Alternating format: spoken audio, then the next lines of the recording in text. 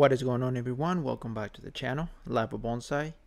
So I have this juniper here that looks pretty yellow, and I have seen this question a lot where people who are starting bonsai, they see their juniper looking this way and they want to know what's going on, what they can do to save it, or if it's still even alive or savable. So I'll show you some of the things that you can check for and see, and what you can do to try to save it. So the first thing is, you want to make sure that the tree is outdoor. Junipers or conifers, they need full sunlight.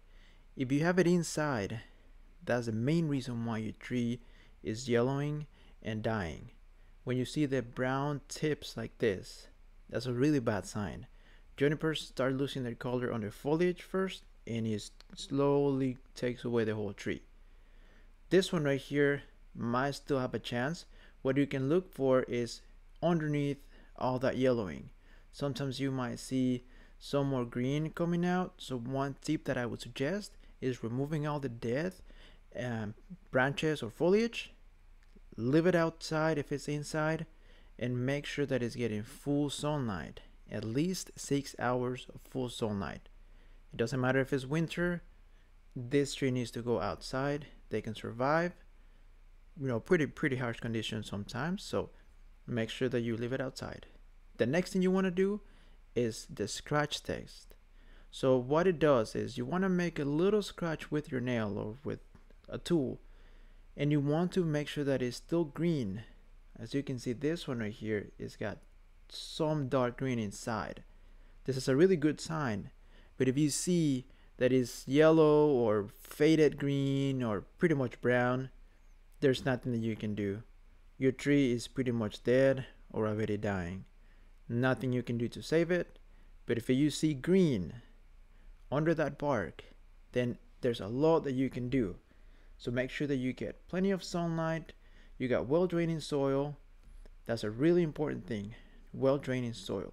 So what do you want to check? You want to check that the soil is not too wet or too dry. What I do sometimes, you want to stick your finger maybe like 2 inches inside of the soil and see if it's still moist or wet. If it is, don't water, leave it alone. If it's kind of dry or pretty much dry, you need to water that tree. Only water if it's needed.